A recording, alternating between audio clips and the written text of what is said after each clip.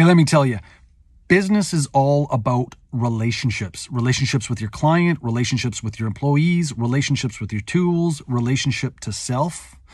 So if you want to improve your business, your painting business, look at improving your relationships with people, because if you can improve your relationships with people, you'll become a better person. You'll become a better business person, and they will like you more, because if they don't like you, you're not going to get hired. Simple as that.